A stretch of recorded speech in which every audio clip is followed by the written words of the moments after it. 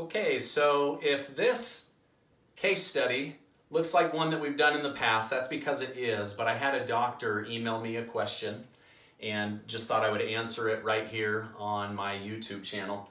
The question was, everything looks good, it seems to make sense, but how are we able to legally avoid taxes? Because I said that in the last video.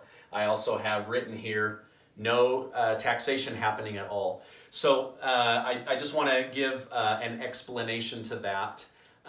You know, the IRS has different codes, right? So 401k is a code within the IRS tax code that says that you can put money from an employer into a protected plan without paying tax now and let it grow, and then down the road you will pay that tax.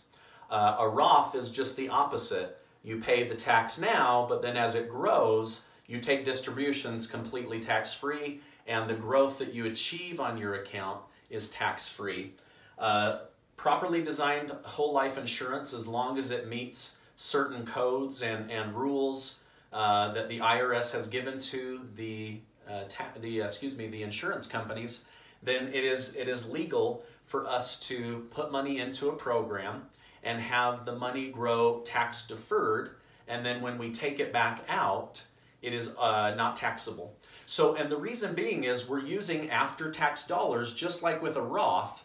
The difference is for my high-income physician clients, most of them make way too much money to qualify for a Roth, and the contribution limit is so small that it won't get most physicians the amount of money that they need to retire anyway. So with this, there's no limitation on how much we can put in. It just has to be properly designed to hold a large amount of money. But once this money starts to grow, there is no tax on that. And then there's two ways of pulling money back out. We can take it out as a loan, and you can't tax a loan. In fact, there may be some tax benefits when taking a loan, but you can't tax a loan. The other thing is we have the legal right to draw down to our original base contribution. What that means is basically 10 times 25,000, we can pull $250,000 back out of this in our later years before there will be any tax, because we're really just retrieving our already taxed principal. Okay, so what we'll do is we do a flip during retirement. We'll do the withdrawal, and then we'll flip over to loans and continue until you die.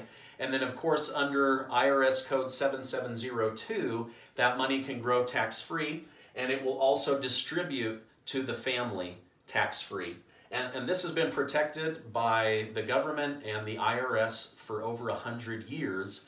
And I believe that one day that might change, but right now it's okay that this money comes out tax-free, because most people will go out and start spending that money where they will be taxed.